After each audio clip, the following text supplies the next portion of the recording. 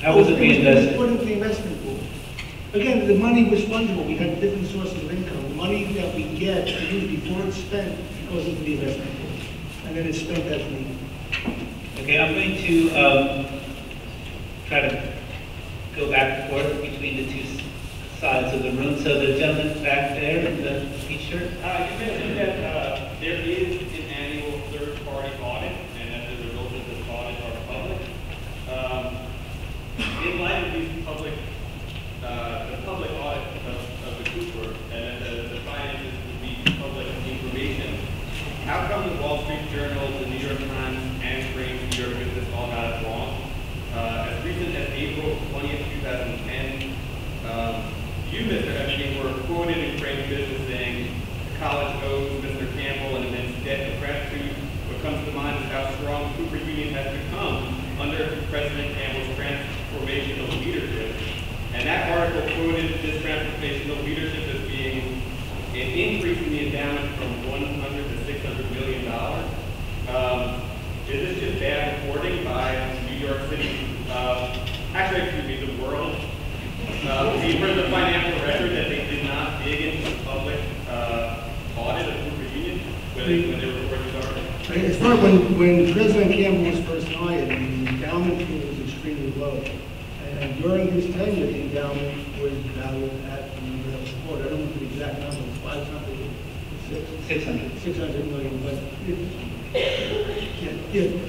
most of that was due to the value of the price of gold going up. But the numbers were accurate.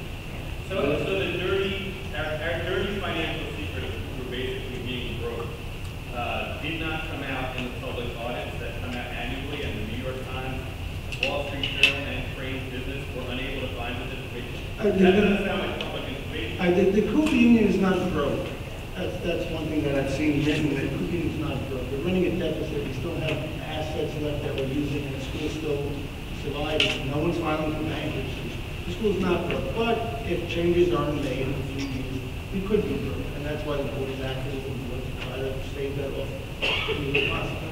Would you personally be okay with having your name, your family, honor Mr. Epstein as being the chairman of the board when 100-year-old tuition-free institution became a non-tuition-free institution? Would you be proud to be in charge of this school if it had to be ushered into this new era that you're talking about?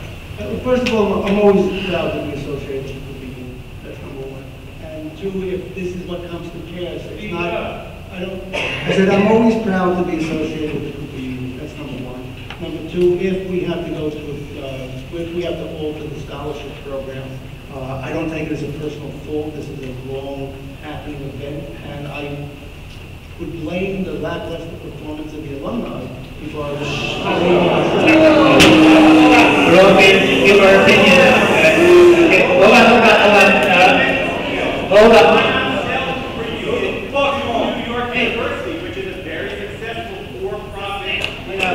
Okay, Why not just sell the school?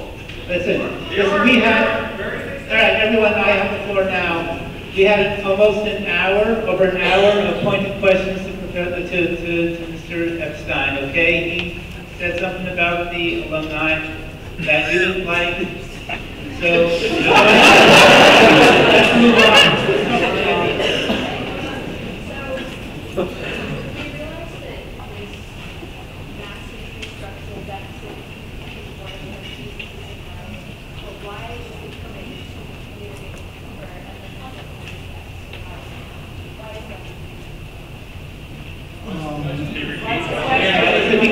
Why is it becoming public now, is the question, the deficit?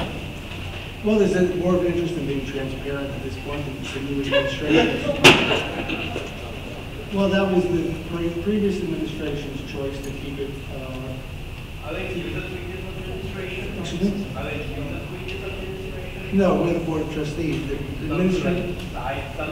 One at a time. The question with this interjection isn't Mr. Epstein the administration, and he's not Mr. Epstein referring to Campbell administration.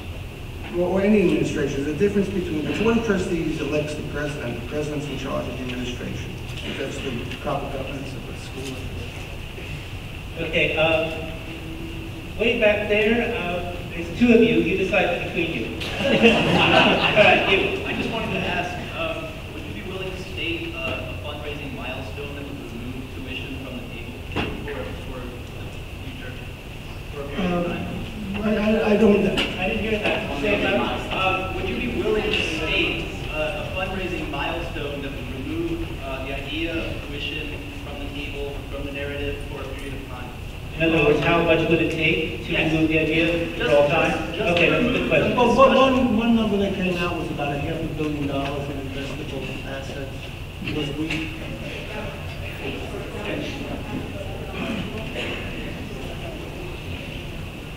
yeah, the investment. What are we at now? How much money do you need to donate to, like, tomorrow, get something? Well, if our investable portion is about 127 million, we need the difference. Yeah, I mean, that's a rough estimate. I mean, you have to really push a pencil and find out. Because we're not expecting Okay. Okay, I've been asked to bring the mic to the speakers, and if you will be patient, I will do that. I'll bring it to you. Speak up. I have a specific question about the finances. You said that the new building has left the institution stronger, but from what I understand, $10 million